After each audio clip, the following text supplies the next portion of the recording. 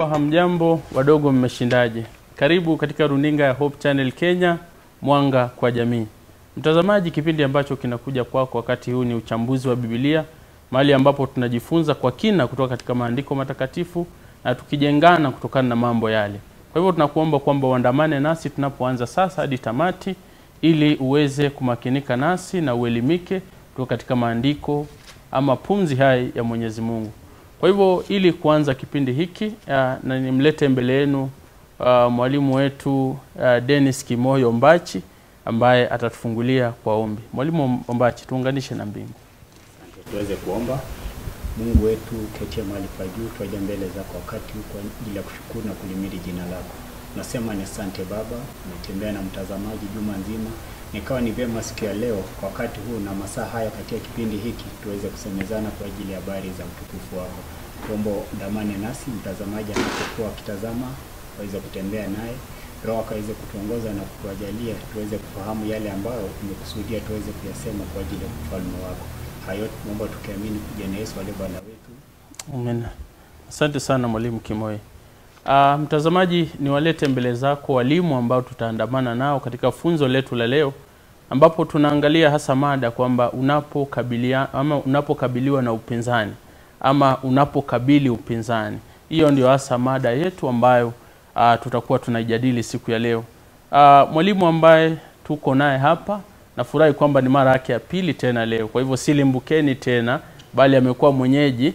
Nimlete mbele yenu mwalimu wetu, namuita Wamalika. Wamalika, msalime mtazamaji. Mtazamaji, amjambo na karibu katika kipindi chetu cha uchambuzi wa Biblia. Asante. Kando yake ni mwalimu ambaye ametuunganisha na mbingu kupitia maombi. Ni mwalimu wetu Dennis Kimoyo.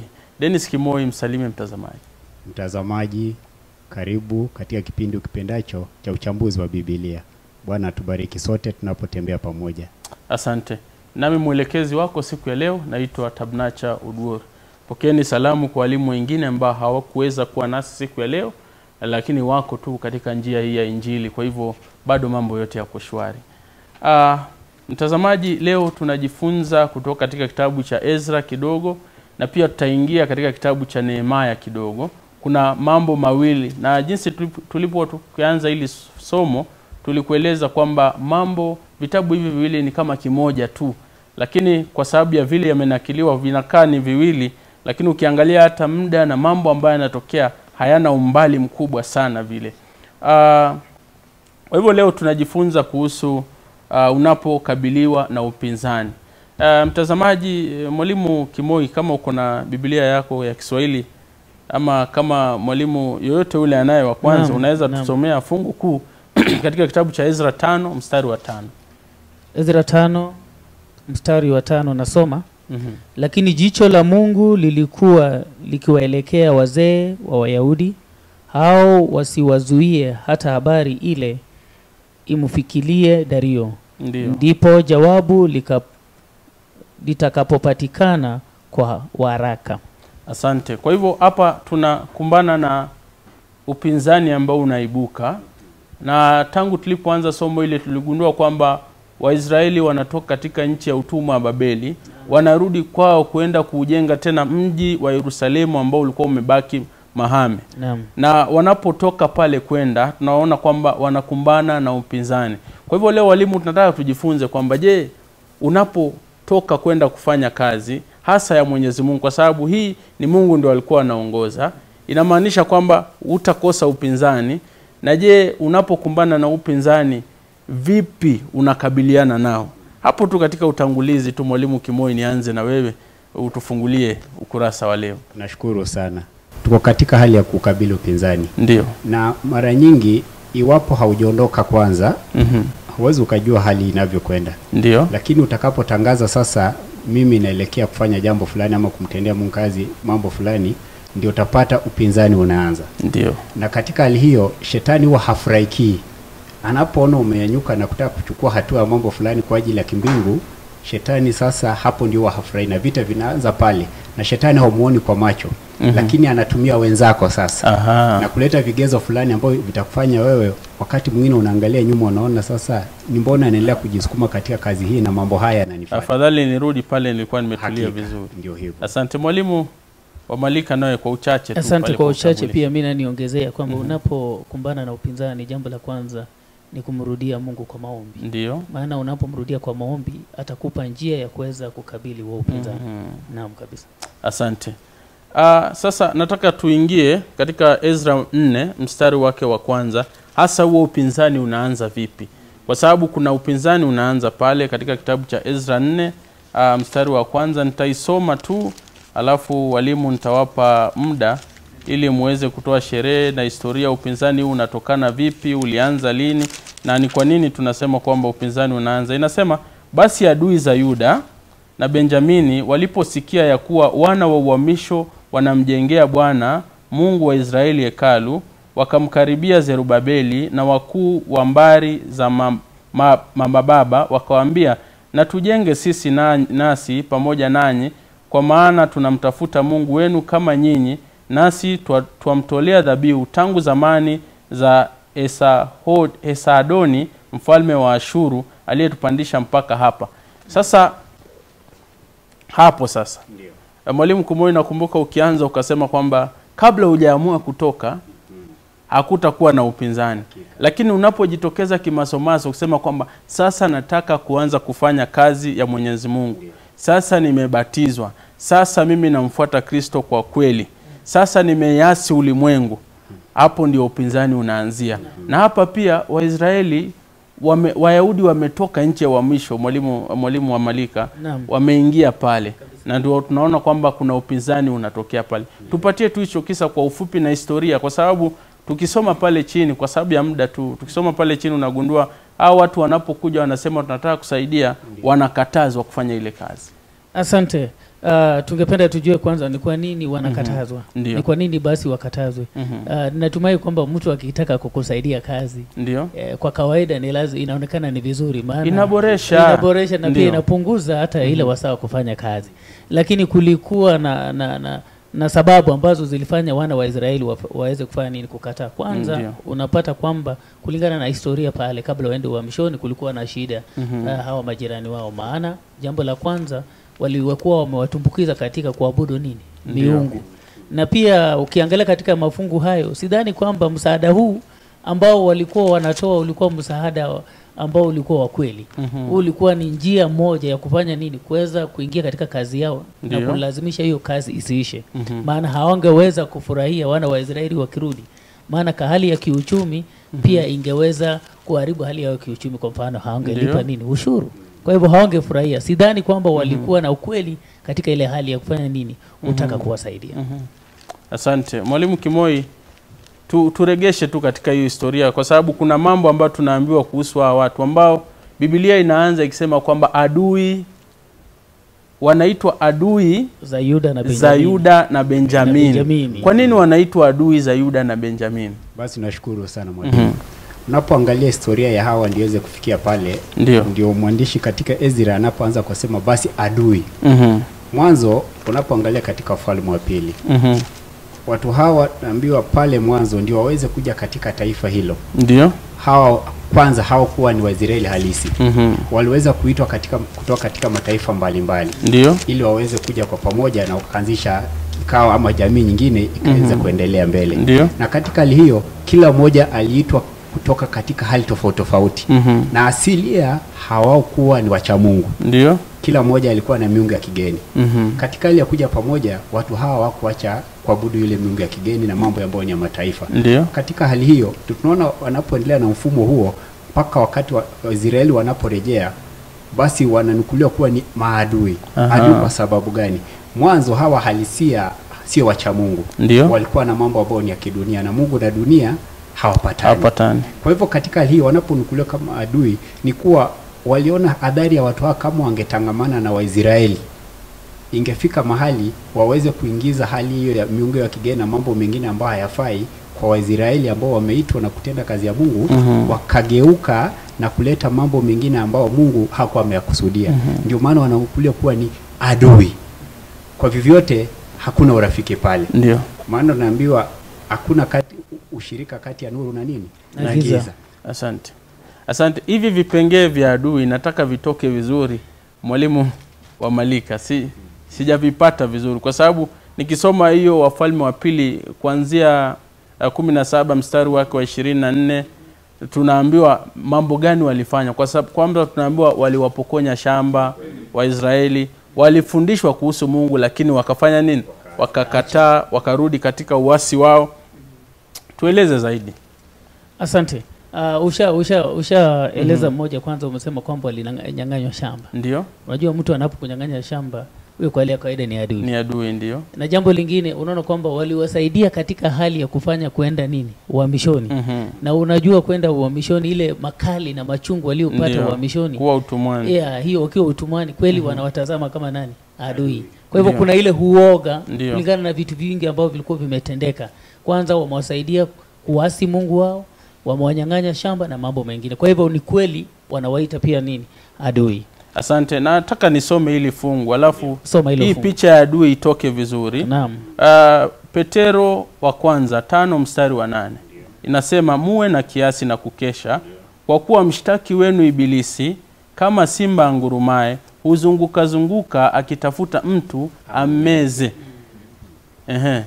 Tunapoangalia pale tumeweza kuelezewa kuwa adui shetani yupo. Ndio. Na hata ukiangalia kwa kifupi sana pale mwanzo, Adamu anapo katika shamba la Edeni. Ndio. Shetani naye yuko pale. Ndio. Na katika Mungu akawapa tahadhari, akwambie yote mtafanya lakini jambo moja tu, msiweze kuuza mahali fulani. Kwa kuwa kupitia pale alijua basi watakapoanza vita na adui vitafanya nini? Vitaanza. Kwa hivyo katika hali tunapoangalia na jinsi tunapotembea na nyakati hizi na yale ambayo tumeona jinsi wanaweza kuelezea mambo ya uadui, ni kuwa katika haya adui mkubwa ni shetani. Ndio. Ibilisi ndio anapoingia katika ndugu ama wapendwa na watu mnapokuwa katika hali karibu, anawatumia nyinyi. Ndio. Na kuleta uhasama ule, na uhasama huu ni wa gani? Ni wapo tu unapokimbia giza na kuangalia nuru, basi adui huwa tayari yupo. Asante. Kwa hivyo yule asiyetenda mapenzi ya Mwenyezi Mungu ndiye adui. Nataka uingie pale mwalimu wa Malika, na pia uunganishe na Wakorintho wa pili 6:14 kwamba msiunganishwe nira na wasioamini. Asante sana. Nikiongezea pale kwa adui. Ukiona katika hiyo kifungu ambacho tumesoma, unaona kwamba wanapokuja kuambia kwamba wasaidie katika ujenzi, wanatumia uongo. Ndio. Ni uongo. Kwa hivyo adui hutumia uongo. Lakini uongo wake unaonekana kama kweli. Ndio. Na pia anapokuja ni kama anajua hata maandiko. Kando na mfano ule wa pale Edeni, namuona Kristo pia. Ndio. Shetani anapomjaribu anasema imeandikwa. Anabadili tu, anabadili kidogo tu ili kuweza kufanya nini? Kukupoteza. Nikiongezea pale umeniuliza niunganishe na Wakorintho wa pili 6:14 ambayo inasema msifunganishwe nira na wasio amini. Msikilizaji, mtazamaji, kuna mambo ambayo kwa kweli ni vigumu kuweza kuyafanya ikiwa hamuna imani moja. Kwa mfano jambo la ndoa. Ndio. Ndoa unajua ni kitu ambacho mnafunganishwa milele, ni maisha. Na ni lazima muwe na nira moja, yani muwe na dini moja. Ndio. Dini haiwezi kuwa tofauti. Kwa hivyo jambo la ndoa hilo ni lazima liwe la dini moja. Ndio. Jambo lingine pia ni katika hali ya imani, pia lazima tuwe na jambo moja. Kwa hivyo tunaposema tusiunganishwe nira na wasioamini, haimaanishi ya kwamba wale ndugu zetu ama majirani zetu tunaokaa nao tuwatenge. La hasha. Kuna jambo la ndoa na pia kuna jambo lingine mwalimu. Asante. Lazima tuwe na ule msimamo vile umesema tu katika Luka 4 mstari wa 8 kwamba imeandikwa msujudie Mungu na umheshimu yeye peke yake. Kwa hivyo ikifika hapo lazima tuchore mstari. Kabisa. Ndio tunaweza kungamana. Mwalimu Mbachi, naona tumekaa pale sana. Nataka tutoke kwa sababu tayari imeonekana kwamba kweli kwa nini waliwakataza kufanya kazi, kwa sababu halikuwa wafanyi mapenzi ya Mwenyezi Mungu. Kwa hivyo hatuwezi fanya na watu ambao hawamheshimu Mungu mwenyewe kazi na tuseme kwamba ni washiriki wetu. Kuna manabii pale, kuna Hagai, kuna Zekaria ambao tunaambua visa vyao na mambo ambao aliyasema katika watu hao ambao walikuwa wametoka uhamisho. Kulikuwa na uzito fulani. Tayari kuna upinzani wamefika na kuna upinzani, lakini kuna maneno ya busara tunatoa kwa Hagai na Zekaria. Tuambie zaidi. Nashukuru sana. manabii hawa mwanzo wanaletwa pale kwa ajili ya kuotia motisha wale ambao wameletwa ama Waisraeli ambao wamerudi kutoka matekani kwa ajili ya kuendeleza kazi ya Mungu. Mwanzo Mungu katika hali yake ya mtazamo anapoona binadamu anaona amekabiliwa na upinzani na ambao kutokana na ibilisi huyu. Na katika hali hiyo anaweza kuwatumia tena watu kupitia neno lake waweze kuwatia ndugu zao motisha katika safari hiyo. Tunamwona nabii huyu Hagai anapojitokeza pale na Zakaria, wanaangalia mambo fulani mwanzo. Kwanza nabii yeye anaonyeshwa katika nyozi na yale ambayo yanakuja mbele na yale ambayo yametokea. Katika hiyo mwanzo waliangalia Hagai anaporejesha wana wa Israeli pale nyuma, anawakumbusha mahali walikotoka na sababu iliyofanya hao kwenda matekani. Ni kwa ajili walikuwa wamemwacha Mungu na wameingia katika njia nyingine. Sasa anawaletea tena tumaini kuambia Mungu huyu iwapo mtamrudia katika njia zenu, mweze kumwangalia yeye na muangalie ni wapi ambao mlikokosea. Hakika Mungu huyu tena atawainua na atawahesabia haki. Na katika hali hiyo sasa anaangalia, anaona shida Waisraeli hao walikuwa na mambo mengi na matatizo mbalimbali. Mwanzo walikuwa na mambo ya kibinafsi. Lakini Hagai, unaposoma katika Hagai 1:5 ndio ambao nitasonda nukuu katika kifungu cha 5 ambao tunaambiwa basi sasa Bwana wa majeshi asema hivi, zitafakarini njia zenu.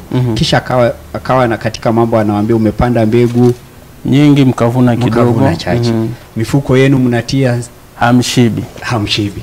Na mambo kama haya. Katika hali hiyo akawa anajaribu kuambia watu, iwapo tu mtatanguliza mambo ya Mungu mbele, hakika baraka isiyo hata mengine ambayo nyinyi hamjaomba, hamtapata nafasi ya kuweka. Kwa hivyo wanaweza kuatia moyo watu wanapoangalia hivyo na kuona wanagairi na kusema kumbe iwapo Mungu ameweza kuahidi haya, basi ni vyema sisi tutakapomtendea haya hata yetu yale ambayo tunaangalia ya mahitaji yetu ya kila siku na mengine atatusumbukia. Asante mwalimu Malika amesema jambo zuri hapo kwamba Hagai anakumbusha kwamba mnafanya lakini hampati, mnapanda mvuni, mnaweka senti kwa mfuko zinatoboka, zinatoka chini, hazisalii pale. Mabwana wamepatwa na upinzani, wametoka uhamisho. Ilete katika hali halisi sasa ya mtazamaji ambaye anatutizama kwamba nipo ndani ya Mwenyezi Mungu, lakini nahisi nikana kwamba kuna mambo hayaniendei vyema. Huenda ikawa mimi sijamtanguliza Mungu, mfuko umetoboka kwa sababu sijamweka mbele katika mambo yangu yote. Asante, ni kweli kabisa. Unapata kwamba wakati mwingine ikiwa hujamweka Mungu mbele, ni lazima utakumbwa na matatizo mengi ambayo yataweza kujitokeza. Kwa mfano usipomweka Mungu katika maombi, usipomweka Mungu katika hali ya ibada ya kweli, kwa mfano kwa kumtolea zaka na sadaka, vitu kama hizo pia inaweza kukumba hivyo. Lakini anapotuambia kwamba tumtafute Mungu kwanza, inamaanisha kwa jambo lolote tunalofanya Mungu awe mbele. Mungu anapokuwa mbele tutafanikiwa. Lakini kwa hali ya kidunia ama wakati wa sasa hivi unapata kwamba sisi tunajitanguliza mbele. Yale yanabaki kwa mfano ndio tunamkumbuka Mungu baadaye. Lakini kuna jambo katika hiyo Hagai 1 ukianzia 12 hadi 15 unaona kwamba baada ya hapo Hagai anawapa moyo. Anakuja ni kama walikuwa wako chini sana. Sasa anawainua. Anapoinua unaona wanakuwa na ile moyo wa kufanya kazi kwa nguvu sana. Kwa hivyo ni vizuri saa zingine ya kwamba tuhitaji saa zingine mtu wa kufanya nini, wa kuweza kutuinua na kuweza kufanya kazi. Asante, naona muda unatupa kisogo na ndio kwanza mkoko unaalika maua. Mwalimu Kimoi, kazi inasimama. Tuambie tu kwa ufupi ndio tuingie katika utamu wa somo hili la leo. Nashukuru sana. Kwa sababu bado tunaangalia upinzani. Nashukuru sana. Ndio kazi hii iweze kusimama, chanzo chake ni hawa adui ambao tunaendelea kuzungumzia. Wanakuja na madai, wanaona iwapo kazi hii tawaacha waendelee, wanaona mambo fulani yatabadilika kwao. Na katika hali hiyo sasa wanakuja na hali ya kujaribu kuwageuza mawazo yao. Wanafika pale wanauliza, na je, mwanzo waliweza kuuliza hawa wajenzi ambao Zerubabeli walipoanza kazi hiyo. Na kuuliza, na kazi hii nani aliwapa mweze mkufanya nini kuweza kuitenda? Kufupi unapoenda mbele tunaona kuwa wanakuja sasa na madai ya kuweza kuandika barua kwenda kwa mfalme. na kuweza kujaribu kumweleza mambo ambayo ni ya uongo na kujaribu kumfanya mfalme aweze kugairi mbona mambo haya yanatendeka. Na katika hali hiyo watu wanaingia na uoga. Wanajiuliza ama si wakati bora ambao Mungu alikuwa ametaka sisi kufanya nini? Tuweze kumjengea. Kwa kuwa ingekuwa ni wakati wake bora tungeendelea na kazi. Lakini upinzani umezidi. Watu wanapoingia na uoga huu kutokana na madai ya uongo, basi ndio inachukua hatua nyingine sasa wengine kuweza kufuata kuuliza mfalme na mambo mengine, kuenda katika maktaba na kuangalia ni wapi alikoandikwa ndio waweze kurejesha. Kwa hivyo kazi inasimama kwa ajili ya wadui wanatoa madai ya uongo. Na watu wanaingiwa na uoga. Asante. Ya madai na hao ndio wale mabwana ambao walikuja wakisema tunataka kufanya nini? Kufanya kazi nanyi. Kufanya nanyi kazi. Kwa hivyo kuna ufichaji fulani ambao baadaye unadhihirika. Wanakuja wanajitokeza wazi. Nataka tuingie katika Nehemia sasa. Nehemia anakuja anapata upinzani ndio umeingia. Watu kazi imesimamishwa. Nehemia ameng'ang'ana amekuja. Lakini anapokuja kuanza kazi ni kama wanamzoma. Tuambie habari hizo katika Nehemia 4 mwalimu wa Malika. Katika Nehemia 4:1 hadi 3 mwalimu nisome kidogo. Katika Nehemia 4:1 hadi 3. Nehemia 4 aya kwanza hadi 3. Lakini ikawa Sanbalati aliposikia ya kwamba tulikuwa tukiujenga ukuta, akaghadhibika, akaingiwa na uchungu sana, akawadhihaki Wayahudi. Asante pale. Unaona vile inasema kwamba alipoona akaingiwa na uchungu. Ndio. Na akadhabika. Akaona kazi imerudi. Kazi imerudi. Ile uongo ambao tulikuwa tunatumia. Umedhoofishwa. Baba yetu Ibilisi sasa umejulikana. Akakasirika kabisa. Na ukisonga pale chini unaona kwamba wakaanza hata kutumia kuwadhania, kuwachekelea. Ndio. Mahali wanasema ukuta ambao mnatengeneza ndugu zangu, unaona hata mnyama anaweza tu hata mboya akiruka unaanguka. Hii hutaweza hii. Kejeli inajitokeza. Unasema wanaotolea hiyo kejeli na nini. Lakini unaona kwamba Nehemia alikuwa ni mtu wa maombi. Mtu ambaye tumemwangalia sana. Katika kazi yake alikuwa anapokumbwa na jambo la kwanza kufanya ni kwenda kwa magoti. Na anapokwenda kwa magoti anapata nguvu. Na leo nikidhiakiwa mimi si lazima nitaregesha kwanza. Asante. Kwa wale kawaida mwanadamu anasema kwamba ukidhiakiwa una Asante. Mwalimu ndio. Samahani mwalimu wa Malika, niongee tu na mwalimu Kimoi. Ukidhiakiwa leo mtu aseme angalia Kimoi hata ana jambo lolote, hawezi chochote. Kimoi ni mwinjilisti gani? Kimoi anawezaje kufanya kazi ya Kimoi ni bure. Anajua tu John 11:35. Mtu akikudhiaki hivyo, mimi fikra yako ya kwanza ya kibinadamu ni gani? Ya kibinadamu mimi nitataka kumuonyesha kuwa jinsi unavyosema mimi sivyo. Na katika kudhirisha kwangu nitamjibu katika sawia na yale ambayo amenileta. Kama una uwezo hata utakuja na wakili wa kuonyesha kwamba uko na facts. Bila shaka. Lakini Nehemia yeye anajibu vipi? Katika hali hiyo, Nehemia anapoelekezwa mambo haya, Nehemia kwanza anakuwa ni mtu mwenye hekima. Anajua mambo haya kazi inayofanya si yangu. Ni Mungu aliyenituma. Kwa hivyo yeyote anayekuja na kunikejeli ama kuja na mambo mengine ya upinzani, ni Mungu mwenyewe ndiye anampinga, sio mimi. Kwa hivyo ndio Nehemia anachukulia katika mtazamo huo na kuona inapofika wakati mwingine sasa Nehemia anamwangalia Mungu na kusema hakika wewe ndio ulinipa kazi hii niweze kufanya, na watu hawa tazama wanaleta mambo haya. Sasa Mungu wewe mwenyewe kwa kuwa ni Mungu, wewe tenda yale ambayo umeona ni vema uweze kuwatendea. Nataka nisome hili ombi la Nehemia ambao tunasema kwamba Nehemia alipokejeliwa akiambiwa kwamba kazi yake ni duni, akaamua kuomba. Ombi hili liko katika Nehemia 4:4 inasema, sikia Mungu wetu, maana tunadharauliwa. Ukawarudishie mashutumu yao juu ya vichwa vyao, ukawatoe watekwe katika nchi ya uhamisho, wala usitiri uovu wao, wala isifutwe dhambi yao mbele zako, kwa maana wanasema kwa maana wamekasirisha mbele yao wanajenga, mbele ya hao wanaojenga. Sasa ili ombi, mwalimu wa Malika, tumesema Nehemia hajajibu vibaya, amedharauliwa, lakini ili ombi linakaa ni kama lina laana zaidi. Kama linatoa laana. Je, nini tunajifunza pale kutoka katika ile ombi la Nehemia? Katika ile ombi la Nehemia tunaona kwamba Nehemia kwa njia nyingine anasema kwamba Mungu naacha uamuzi uwe juu yako. Na kwamba watu hao wametutenda ubaya lakini sio mimi nirudishe. Ni kwamba Mungu wewe utende kulingana na jinsi unavyoona ni vyema. Kwa hivyo unapata kwamba vita si vyetu, vita ni vya nani? Ni vya Mungu. Vya Mungu.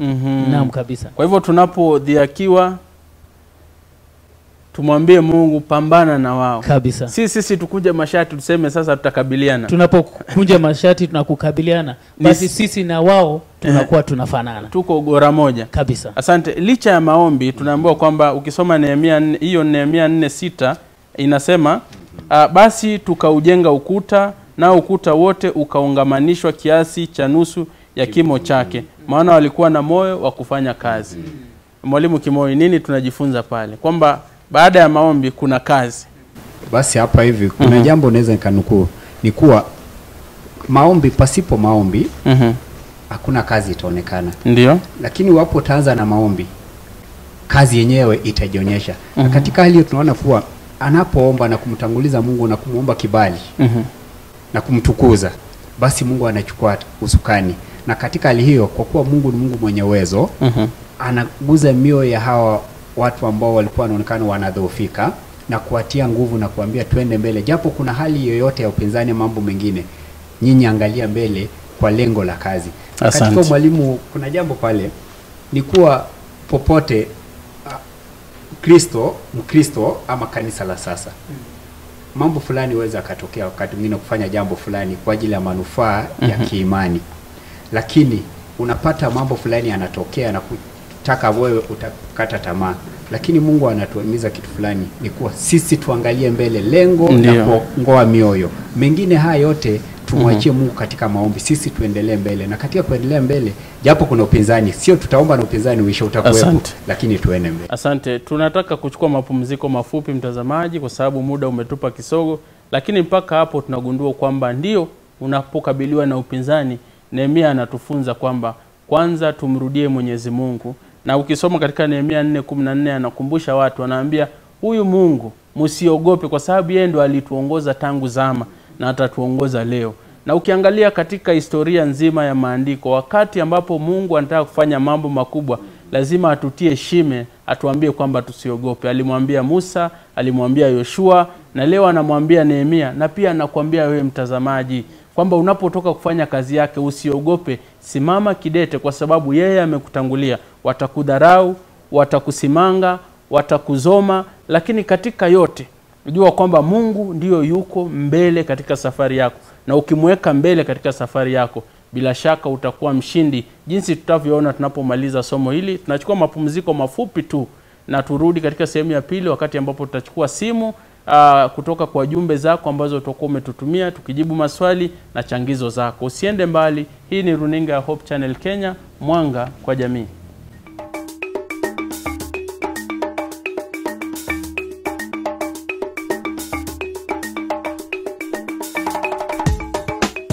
Wakubwa natumai hamjambo, wadogo mnaendelea kushinda vyema. Karibu katika sehemu ya pili ya kipindi cha uchambuzi wa Biblia, mahali ambapo sasa tutakuwa tunachukua jumbe zako.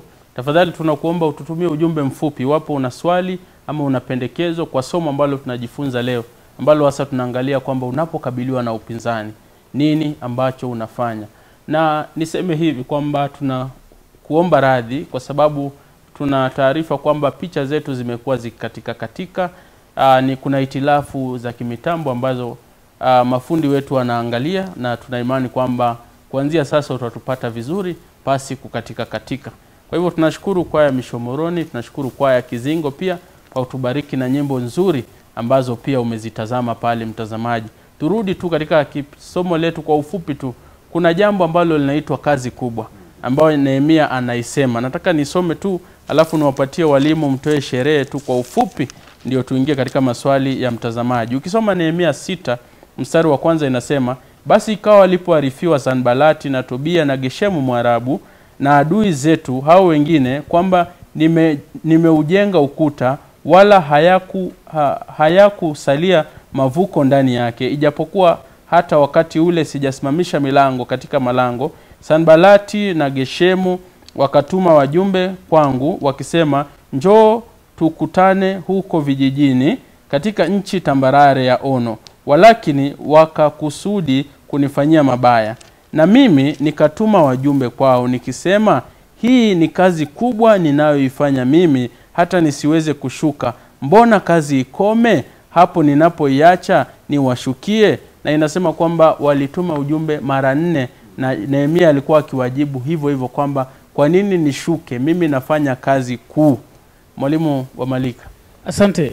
Walijua kwamba Nehemia, tumesema kwamba ukiangalia Nehemia alikuwa ni kwamba ni yule ambaye anafanya kwa mfalme, tunaita mnywesha kikombe. Ndiyo. Na ni kwamba alikuwa ni mtu tuweze kusema kwamba anaaminika sana na mfalme. Kwa hivyo ni mtu kulingana na mamlaka, mwenye cheo sana. Kwa hivyo walikuwa na mdhee yake wanamwambia hii kazi ni ndogo bwana. Hii kazi haikustahili wewe, shuka. Waone kama kweli ataweza shuka. Unapiga simiti na saruji, wachana na hii kazi. Wewe shuka. Lakini nafurahi jinsi Nehemia anayosema kumbe kazi kubwa ni kazi ya Bwana. Amina. Kwamba hizi kazi zingine zote ni kazi ndogo. Unapata kwamba mimi ninapopata kazi ninaona basi nimefika. Umepandishwa cheo ukaongezwa shilingi tu unatusumbua hapa hivi. Lakini naomba kumbe Nehemia anatufunza sema kazi iliyo kubwa ni kazi ya nani? Ya Mwenyezi Mungu. Asante. Mwalimu Kimoyo, kwa ufupi tu, wanaanza kumdhihaki, wanaanza sasa wameona, unajua Nehemia anasema kwamba ukuta sasa umesimama, ilikuwa ni malango tu. Kwa hivyo adui anaona kumbe kazi inaendelea. Baada ya sisi kuwadhihaki, baada ya sisi kuambia kwamba ukuta wao ni hafifu, lakini Nehemia anaendelea na ujenzi. Wanaingia sasa zile tunaita kwa Kiingereza underground tactics. Tuambie tu kwa ufupi na jinsi Nehemia anapokabiliana nazo. Nashukuru sana. Jinsi tumeweza kuona Nehemia anapoendelea na kazi hii, tunamuona katika hali yake ya kibinadamu, yake maisha ya kidunia, alikuwa ni mtu mwenye tajriba kuu katika serikali. Ndio. Na katika hali hiyo yeye hakuweza kuchukulia kazi hiyo kuwa ndio sawa. Tuambie tu yale maneno ambayo sasa sasa hao wanapoingia na kumwambia sasa haya umeshatekeleza, imebaki malango, wanaona kazi ni kama inakamilika. Walijaribu kusimamisha mwanzo, haikukoma. Sasa imefika ni malango, ni kazi inaelekea kuisha. Sasa wanatafuta vijisababu. Na unaona hapa Sanbalati wanapokuja na Geshamu ni watu ambao walikuwa ni wakaribu sana na Nehemia. Katika hali ya kiurafiki na kijamii. Sasa wanajaribu kutafuta namna ya kumshawishi Nehemia. Sasa tazama, hawakuji kumwambia kuwa pengine kuna onyo limetoka mfalme ana vipi. Lakini sasa wanamwambia tunataka tusemezane pale pembeni. Katika hali ya kiurafiki. Lakini Nehemia anapoangalia na kuona tangu mwanzo kuwa watu hawa ni maadui, walianza ni adui, na kuja kwa ushawishi wao si wa kirafiki. Wanataka mambo mengine. Sasa Nehemia anawaambia waziwazi, japo wanaenda katika mara ya kwanza, ya pili, ya nne, Nehemia msimamo wake ni ule ule. Anasema kazi inayoifanya hii ambayo nyinyi muona pengine ni ndogo, hii ndio kazi ambayo ni kubwa zaidi, kwa kuwa ni Mungu wangu namtumikia. Asante. Mwalimu, wanakuja mpaka wanaleta sasa mtu wa karibu zaidi na Nehemia, Shemaia ambaye ukiangalia alikuwa mtoto wa kuhani ambaye kuhani alikuwa rafiki wa karibu sana kwa Nehemia. Anakuja kumshawishi Nehemia kwamba aingie mahali patakatifu hekaluni. Ndio. Na unajua kwamba pale mahali patakatifu mno ama pale hekaluni ni kazi ambayo ilikuwa inafanywa na kuhani. Nehemia yeye hakuwa kuhani. Kwa hivyo unaona wanamjaribu. Wamejaribu na nje imeshindikana. Sasa tutume mtu wa karibu. Wanatumia sasa propaganda, inaitwa propaganda ya ndani sasa. Ya kusema sasa basi tumekubaliana, basi siuingie kule ndani. Afanye kazi ambayo sio nini? Sio yake. Lakini tunaona kwamba Nehemia alikuwa anajua kuangalia mambo, kwa sababu tumesema tabia yake kuu alikuwa kila wakati anaomba na ongea na Mungu kila wakati. Kwa hivyo unapata kwamba kupitia kwa maombi Nehemia aliweza kuwashinda nje, upinzani wa nje na upinzani wa ndani. Amina. Asante sana. Kwa hivyo imetokea vizuri kwamba kazi kubwa ambayo tunayo sisi kama Wakristo, mtazamaji, ni kazi ya Mwenyezi. Hasa si Wakristo, mwanadamu kabisa. Kazi kubwa inayokupasa ni kumfanyia Mwenyezi Mungu na kumuinua. Hata Suleimani katika habari zake mwisho anaandika kwamba hii ndio jumla ya mambo yote, kwamba mtu aweze kumheshimu Mungu na kufuata sheria zake na kuishi kulingana na mapenzi yake. Nataka tuingie katika maswali ambayo mtazamaji ametuma na mapendekezo yake ama nyongeza zake. Nianze hapa na Moseti Charles kutoka Umoja. Huu nadhani anahimiza tu, anasema I'm grateful for your great work of sharing the word of God through lesson discussion. Wito wa Mungu bado unawezekana. But to hear the voice of God we must be diligent Bible student and prayerful.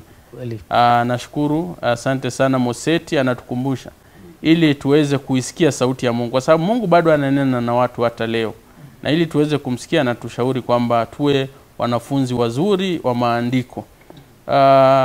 Mmoja anasema amjambo walimu, ni Erikson Nyamao kutoka Dandora South.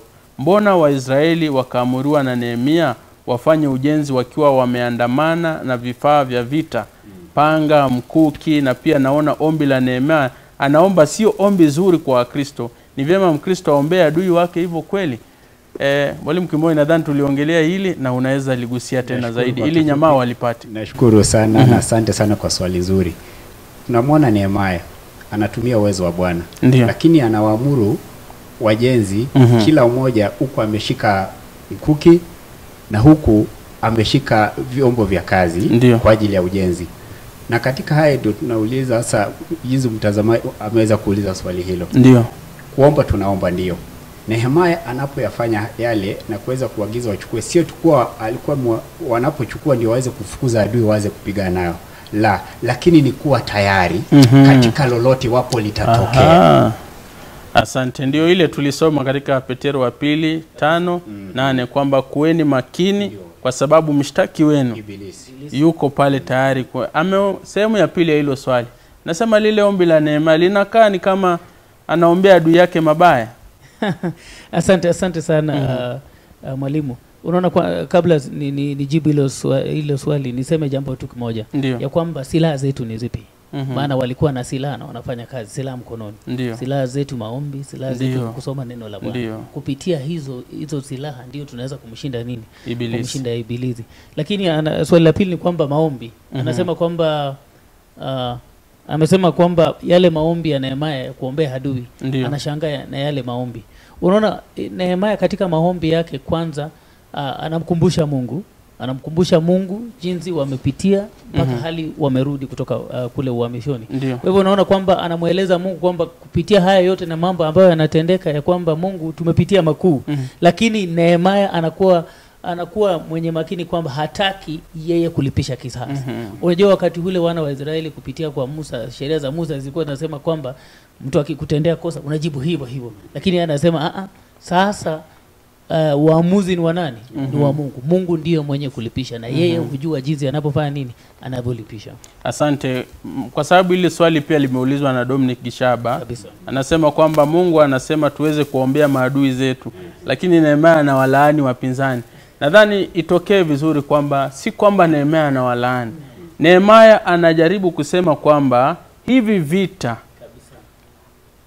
ameshambuliwa Nehemia ndio, lakini anajaribu kuitoa wazi kwamba huu shambulizi wa Tobia, Geshemu na Sanbalati hawanishambulii mimi Nehemia, wanamshambulia Mungu. Kwa hivyo anarudi kwa Mungu mwenyewe. Si Nehemia asemi mimi na walaani. Asemi kwamba naomba ni walaani. Nehemia anasema Mungu wewe pambana nao. Kwa hivyo anadhihirisha kwamba hivi vita si vyangu, ni vya nani?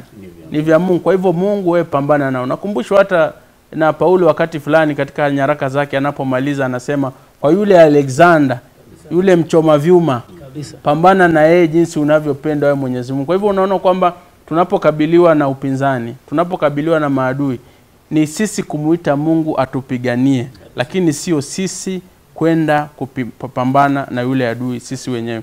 Asante. Mtu asiamini Mungu, asante, huyu ni Kireta anaitwa nani huyu? Anaitwa Karuri Mahinja kutoka Njambini. Anasema mtu asiye muamini Mungu akileta msaada kujenga kanisa upokelewe au vipi? Muamini Mungu na ameleta msaada. Ndio mwalimu wa Maliki. Asante ndugu Tabnacha. Unaona kwamba katika ile amri ya pili ambayo Dario anatoa onyo na anasema kwamba wana wa Israeli waruhusiwe kufanya kazi bila mtu yote kuingilia pale. Na ukimwangalia Dario hakuwa Mwisraeli. Dario hakuwa anamjua Mungu. Alikuwa mpagani. Kumaanisha kwamba kumbe Mungu anaweza tumia yeyote aliye hata mpagani kuweza kufanya nini? Kutimiza kazi yake. Lakini kwa wana wa Israeli unaona hata baada Dario kutoa hiyo hiyo amri ilikuwa ni kwamba wana wa Israeli wenyewe wafanye ile kazi. Kwa hivyo hata mtu asiamini Mungu anapotoa pesa ifanye kazi ya Mungu itafanya, lakini ifanywe na wana wa Mungu. Asante. Adamson kutoka anaitwa mheshimiwa huyu. Mheshimiwa Adamson kutoka Maua Meru anasema swali, je, ni haki kubeba panga au silaha kwa ajili ya usalama wako kama tunavyoona Waisraeli walifanya walipokuwa wakijenga? Anaita self defense. Kwa mfano self defense. Nashukuru sana. Mwanzo tunaporudi tutajesha katika Zaburi ambapo anatuambia Bwana asipoulinda mji, ndio wao keshao na kulinda wafanya nini? Kazi bure. Kwa hivyo unapoitoka katika hali inategemea ni madhumuni yapi. Ndio. Usemi ni kwa nguvu zako, sasa mimi nataka kuweka ulinzi hapa, yote atakayekuja mimi na yeye. Muombe Mungu kisha uchukue, fanya upande wako sasa. Kwa hivyo unaweza kuwa kama Adamson, weke self defense lakini hakuna Mungu, utakabiliwa na vipanga vyako ufe. Hakika. Asante. Mimi naweza mjibu niseme ndio unaweza, lakini panga yetu iwe ni neno la Mungu. Amina. Na maombi. Amina. Simiu kutoka Cherenganyi anasema anamsalimia mwalimu Kimoi, ni siku nyingi sana tangu wakutane. Anaitwa nani huyu? Anasema asalamu alaykum bwana Tabnacha, walimu wanaendelea vizuri sana kwa kipindi hiko, ndicho nilipata nuru. Muwe na sabato njema, asante sana. Anajiita Ustadhi Otieno. Asante. Ustadhi ameitisha mpaka kibao, nasema achezewe Capstone. Kuna wimbo ameimba pale unaitwa Sanbalati. Nadhani waratibu wa kipindi wamesikia na watafanya inavyostahili. Anasema mwingine hapa kwamba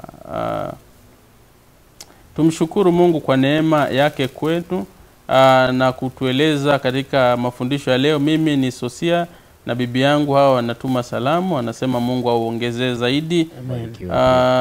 Kuna asante sana. Kuna wengine wanaangalia kutoka Kiambu, na jaribu kutafuta swali lakini leo naona watazamaji wameamua leo ni salamu na sisi.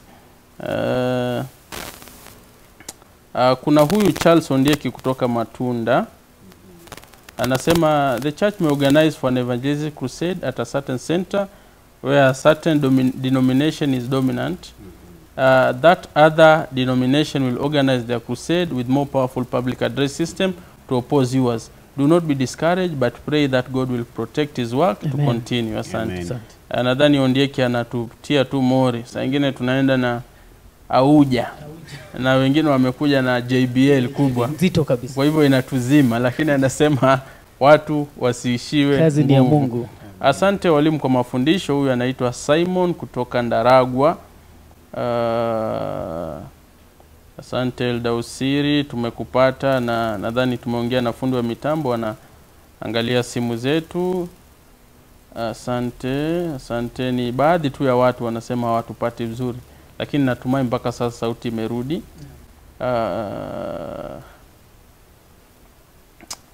Asante. Mmoja hapa anauliza asante, naona Dan Mutoro kutoka Webuye anasema, nauliza hivi, hamuoni kama makanisa hizi kubwa zenye ziko develop zinaua makanisa zingine ndogo ndogo kwa kusema eti wanasiasa wasaidie kanisa? Sijui hilo tunaliweka wapi hilo swali. Katika hali hiyo najaribu kuona, amejaribu kuangalia pengine mambo ya ulimwengu jinsi yanaenda na kujaribu kuona iwapo makanisa, anasema makanisa makubwa, kwa kuwa anaona katika hali hiyo wanakuwa na mvuto wale pengine watu wenye tajriba fulani katika hali ya kimaisha, pengine ndio wanaelekea kule, na yale madogo ambayo yanachukuliwa kuwa ni madogo ya pale pengine mashinani hayapati hali hiyo. Yale ambayo naweza nikasema ni kuwa katika hali hii tusiangalie uwezo wote, Mungu ndiye ana uwezo wote wa kuweza kuendeleza jambo fulani. Asante. Mwalimu wa Malika, mmoja anauliza huu ujenzi ambao Nehemia anaongelea ni ujenzi wa aina gani? Nadhani anataka tuingie ndani zaidi sasa. Tutoke tu katika ukuta kwa sababu tumeongea kuhusu ukuta. Sasa tulete katika hali halisi ya Mkristo. Asante. Ujenzi ambao tunaongea saa ujenzi wa hekalu. Ni hekalu la kiroho. Ndiyo. Mili zetu ni hekalu. Anataka tujenge hekalu la kiroho. Ndio naweza sema hivyo. Asante.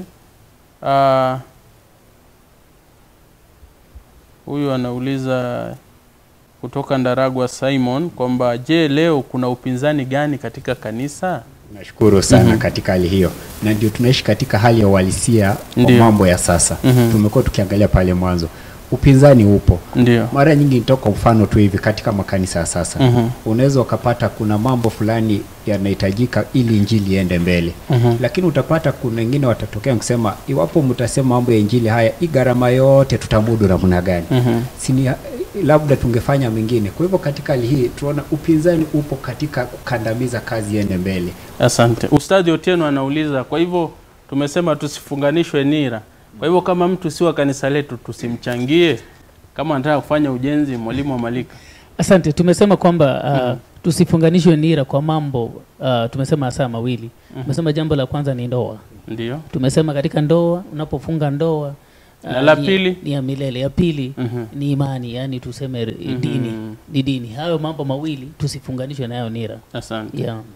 Asante sana mtazamaji, tunashukuru umeandamana nasi mpaka sasa. Tumefika tamati ya kipindi hiki na tunaamini kwamba kufikia hapo umegundua kwamba Mungu awe wa kwanza katika kila jambo unalolifanya, na ugundue kwamba kazi ya Mungu ndio kazi kubwa na iliyo na tija kubwa zaidi. Na unapokumbwa na upinzani, jifunze kwa Nehemia, liitie jina la Mwenyezi Mungu, kwa sababu anatuambia kwamba tusiogope, tusigaharike wakati ambapo tunakumbwa na hali yoyote ile ngumu. Kufikia hapo basi nataka nimpatie fursa hii mwalimu wetu wa Malika atufungie kwa ombi ili tuweze kumaliza kipindi chetu cha leo. Asante. Tuombe. Baba uishie mbinguni, tunailimidi jina lako, maana wewe ni Mungu na hakuna Mungu mwingine. Tunakushukuru kwa somo ambalo limepita, somo ambalo linatufunza kwamba tunapopata na tunakumbwa na upinzani tuweze kukutegemea wewe Kristo kupitia kwa njia ya maombi, na hakika ya kwamba tunapofanya hivyo utaweza kutujibu. Baba, tunakushukuru kwa walimu ambao wamekuwa katika kipindi hiki, umewaongoza na wazidi kuongoza, na pia tutawasahau watazamaji ambao wamekuwa pamoja nasi. Baba, uweze kuwa nao katika kazi yao zote. Tunapoingia katika sabato hii ya jioni, tunaomba kwamba uwe pamoja nasi, katika jina la Yesu naomba. Amen.